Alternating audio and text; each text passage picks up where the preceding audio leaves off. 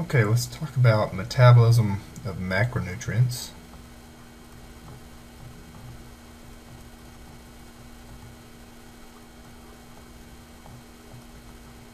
Macronutrients. So we're trying to make our link between nutrition, what we take in, and some of the other information we've gone over cellular respiration. So let's see, let's go ahead and write out our macronutrients. We have proteins, we have carbohydrates, we have fats. And we can use all these macronutrients as an energy source, and it's best to use them together. So here's an example. I wouldn't want to use just protein by itself. I could survive for a little bit, but eventually I would have what's called protein poisoning if all I ever did was eat proteins. In order to get enough calories to sustain myself, I'd have to eat excessive amounts of proteins, and that urea would build up in the body, and nitrogen would also build up in the body, and I would essentially poison myself. This happens in starvation situations where an individual can, let's say, only access snowshoe hair, and the meat is so lean, has no fat on it, that they're having to take in so much protein, but they're not mixing it with some sort of fat, and so they end up poisoning themselves. But that's kind of a different subject. So carbohydrates have 4 kcals. When I'm referring to kcals, I'm referring to kilocalories. And so if you look on the back of the food products you take in, it'll say calories. Well, they're actually referring to kcals, not actual calories. So that's why I'm writing this out. And then fats have 9 kcals. I guess I can put an S there. And so you can see our body stores most energy in lipids or fats because it can hold a lot more calories, so it can hold a lot more energy in there. So let's break this down. We already know carbohydrates, so we're going to break this polysaccharide down to a monosaccharide. So let's write glucose, something that we kind of understand at this point if you've watched the other videos. And that could be eventually broken down into pgal. And if you need a more thorough explanation of this, you can watch some other videos. And this is an oversimplification, of course. There are a lot of other steps that I'm leaving out, but this will give you the broad overview of what you need to know. And then we have pyruvate. That's a U here, if it's hard to see. And eventually acetyl-CoA. A coenzyme, and then this would enter into the Krebs cycle. So I'll draw that in just a second. Actually, I'll draw it now. So let's go ahead and draw out the Krebs cycle here. So we have the Krebs cycle, and all the way around here. And that's a whole process, and I'll get to that in a little bit. So let's just write Krebs cycle here so that you'll know what I'm referring to. So when we exercise, carbohydrates would be our choice of fuel. So even fats can be converted to carbohydrates, or not carbohydrates, but to glucose. So let's write this out real quick so you can kind of see how fats are used. And again, this is an oversimplification. You have a triglyceride, so we have a glycerol. We have a fatty acid here.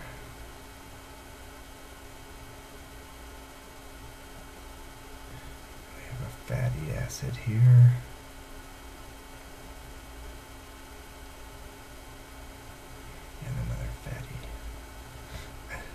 Acid here. Got 3 fatty acids. So let me group this here so that this kind of makes sense. So there's our triglyceride. There are 3 fatty acids linked to that glycerol. Well, this glycerol can be used to make pGal, so it can enter here if we're going through glycolysis. And we can use the fatty acids to go all the way down to acetyl-CoA.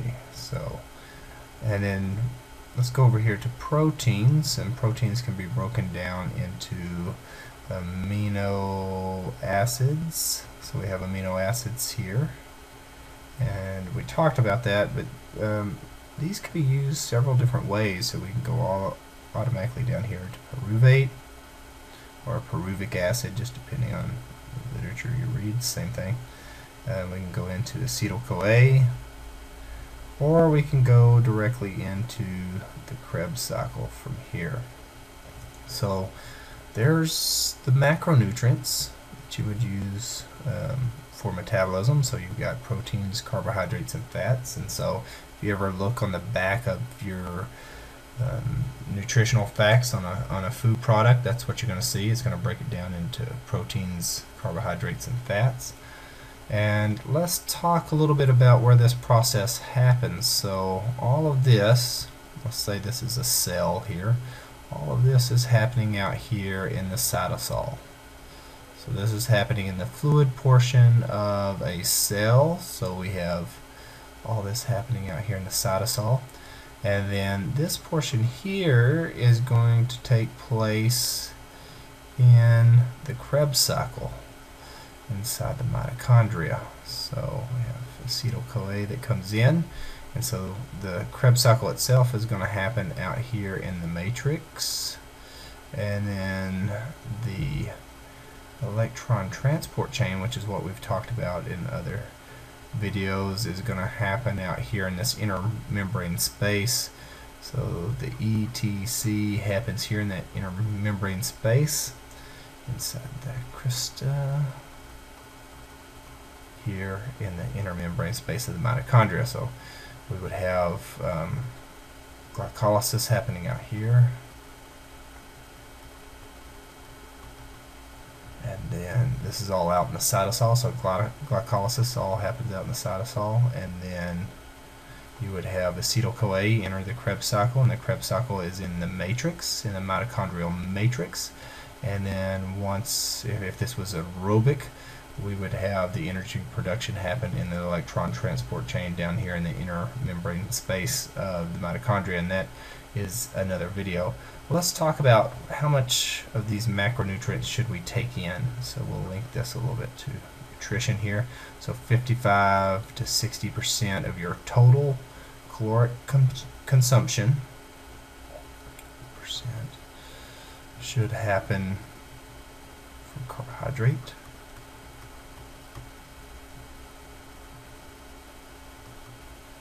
So this is total calories we're taking in. So 55 to 60% should come from carbohydrate. 20 to 30% should come from fats.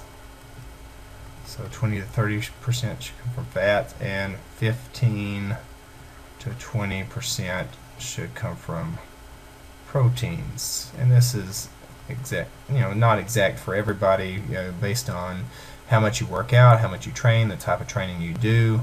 You may have to adjust this somewhat, but definitely 55 to 60% should come from carbohydrates, so you have enough energy source to keep you going.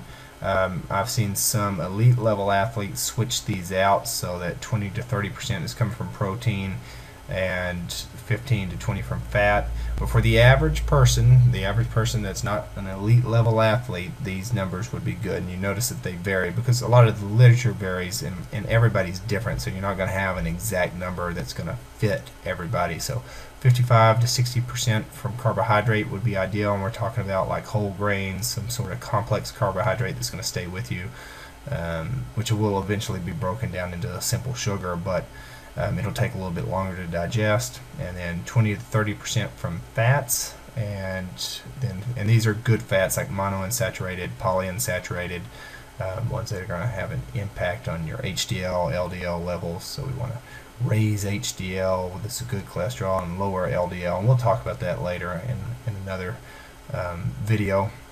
And then 15 to 20% from protein, and this is where a lot of athletes overdo it. They start taking in supplements thinking, oh, I've got to have all this protein because I'm working out. About 15 to 20% of your total calories you take in should come from protein. Now, if you're an elite level endurance athlete, then you might want to take in more, but you don't want to take in too much protein, so you don't want to overdo it.